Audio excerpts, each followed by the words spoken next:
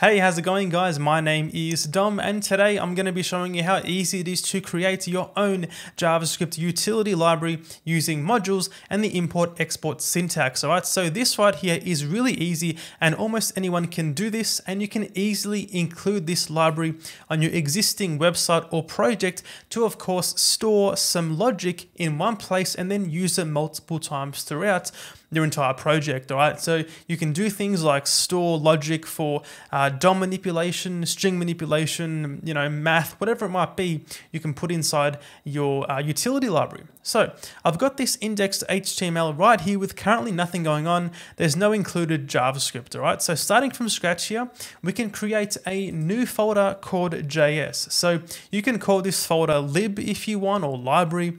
I'm going to call mine JS and then make a new file here called util.js. So this file right here, of course, is short for utility.js. Now, this is where you're going to want to store all of your functions, all right? So all of your helper functions, okay? As an example here, we're going to say export function add.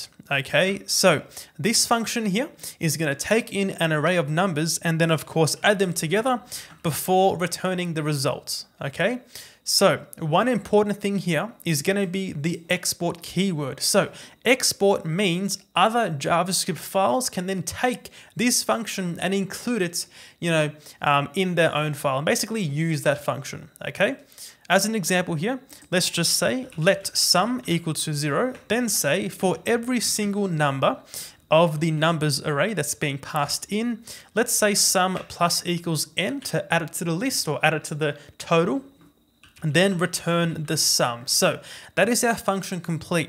You guys can make many of these functions, all right? It's up to you. And once you're happy with the amount of functions you have, going back inside the directory structure here, let's make a new file called main.js. So this file right here is going to be where all of your website logic is going to sit. So you guys may already have an existing main.js file or a similar file, and you can simply reuse that one if you like, but I'm going to make a new one here.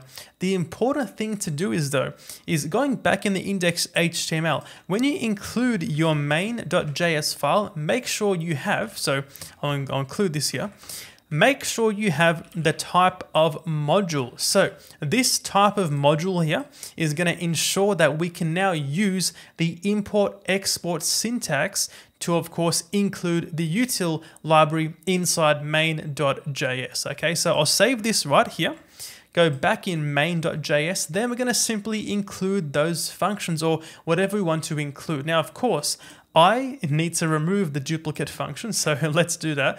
But going back in the main.js now, let's import that add function. So we can simply say import, then using curly braces here, we can say add from /util.js. So now add is going to be this function right here. Okay, we can now say console.log add, pass in something like 1, 2, and 3, and of course now we should get 6 in the console.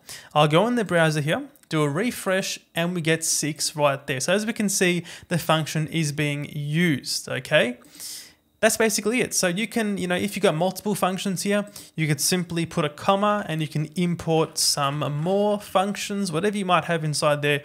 You can do so using commas to, include multiple.